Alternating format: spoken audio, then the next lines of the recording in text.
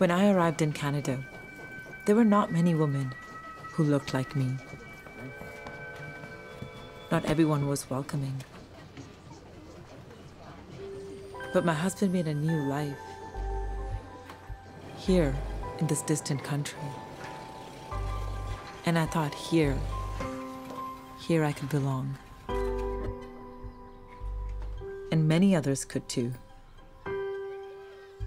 As the years went on, our town flourished. Our community worked together and took care of each other. Our children grew up with a true sense of belonging. Here in Paldi, we built our home, and we wanted others to do the same. Established by South Asian immigrants in 1917, the mill town of Paldi, British Columbia was one of Canada's first inclusive multicultural communities.